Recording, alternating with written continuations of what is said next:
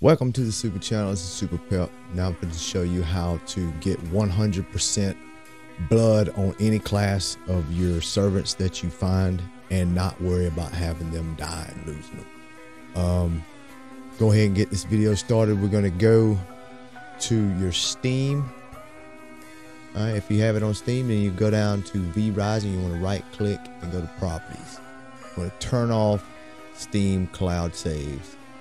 Once you get that turned off, you exit out of that. Then you start your game up.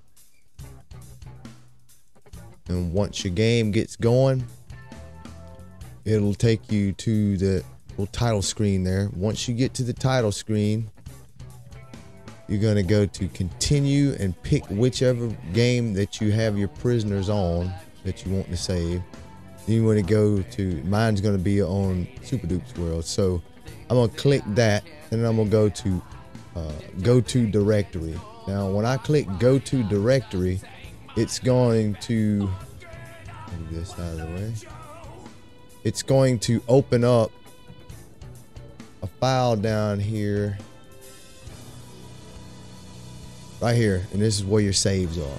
See, I had 5 saves, and there's going to be 5 files.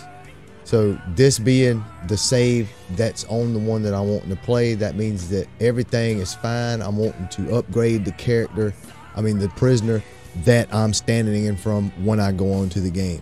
And everything's 100%, hadn't lost the character. The character is at the correct, at the bloodline that it was in regular game. So this, I made this file, put it over here for backup. So you can make a file, right click up here, hit new, make a folder for your backup, or save your backup wherever you want. All right, so this is going to be my backup right here. You make that backup so you don't save, so you don't lose your character right there. So you want to right click that and hit copy and paste it wherever you're wanting your backup at. Then this is my copy of my backup, so I pasted it over here. We're going to go to the game. We're going to hit that right there, and we're going to go ahead and host the world. And then I'm going to come back after the game gets booted up. All right, now my game's booted up. So I'm going to go up here, and this is the prisoner that I have. It's level 91 scholar. Now I'm wanting to bump her up to 100%. Now, when you're using the irradiated gruel to bump them up, you have a 35% chance of that turning them into a mutant. You have for you to get 1 to 2% added to their blood level. So she's 91. So I'm gonna go ahead and I'm gonna feed her twice.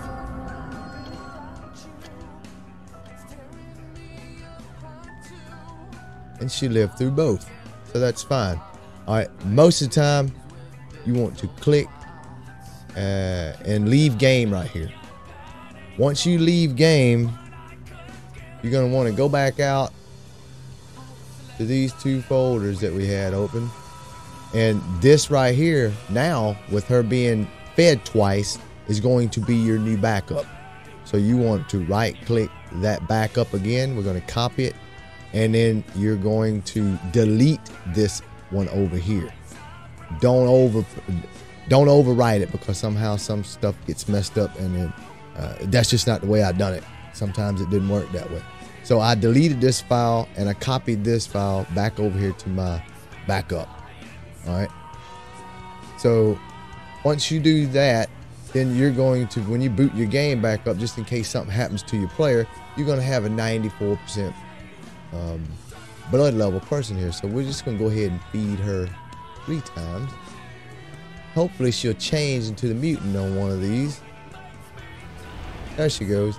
Now once she changes to the mutant, we're just going to click and leave game.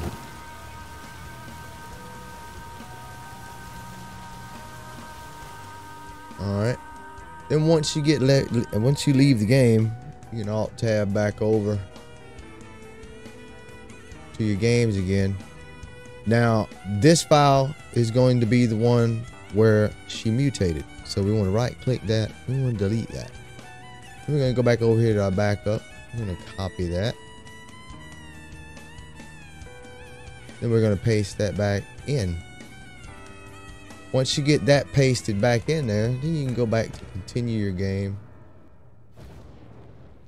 And see, now when we come back in, she's going to be right there, back at 91% blood level.